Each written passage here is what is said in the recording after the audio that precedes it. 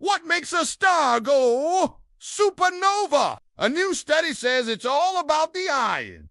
Stars normally die when they run out of fuel, but not this one. This star went supernova, which is like a really big explosion that happens at the end of a star's life. And we've never seen anything like this before. This star is 10 times bigger than our sun, and it's 7,000 light years away. It's called V838 Mon, and for a long time, astronomers didn't know what was going on with this star. Like, what caused it to go supernova? The leading theory was that there was a bunch of iron in the star's core, and a new study actually proved that this is true. The star had a very high mass, around 15 times the mass of our sun. And as it started to collapse, gravity pulled all that iron into the center of the star. And this caused a reaction that released a huge amount of energy, making the star explode as a supernova. This is the first time that we've been able to confirm this theory, and it's thanks to data from the James Webb Space Telescope.